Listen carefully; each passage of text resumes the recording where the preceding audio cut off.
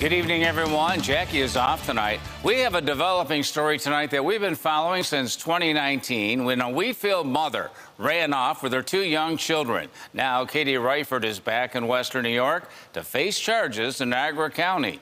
News 4's Tara Lynch is live at the Buffalo Airport tonight with more on what comes next. It's a story you're seeing only on 4. Tara?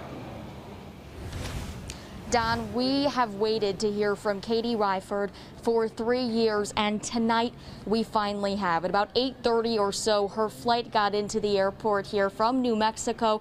She walked right behind me through this arrival terminal, and we spoke with her on her entire walk to a Niagara County Sheriff's vehicle. She was escorted by 2 sheriff's deputies in street clothes. So here's what we know so far. She is heading to the county jail tonight, and she awaits arraignment tomorrow. More than 1,100 days ago, she disappeared with her kids. She now faces custodial interference charges. That is a felony, and it holds a maximum sentence of 4 years in prison.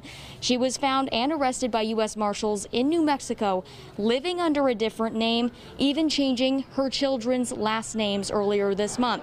She is also set to appear in family court for failure to obey a warrant. But tonight, she maintains her innocence and says she is the victim. No, I'm going to clear my name with all the evidence I have. I am very strongly believe that. Are you guilty? No, I am not. Why New Mexico? I am a domestic violence victim, and my children are also victims of abuse. And unfortunately, Niagara County failed us.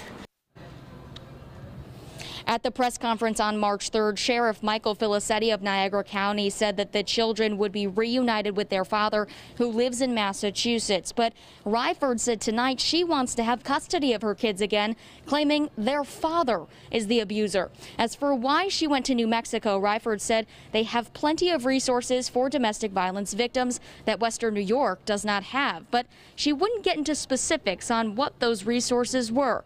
The children's father has denied abuse allegations, and the sheriff said earlier this month those violent claims were investigated and they found no evidence of abuse. Essentially, when things weren't going her way in the family court, she decided to start making allegations when things weren't going her way, and then decided just not to appear. That was her solution to the problem.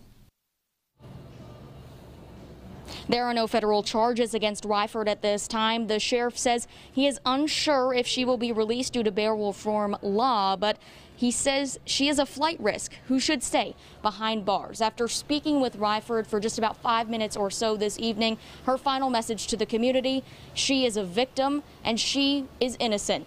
Live at the Buffalo Niagara International Airport, Tara Lynch, News 4.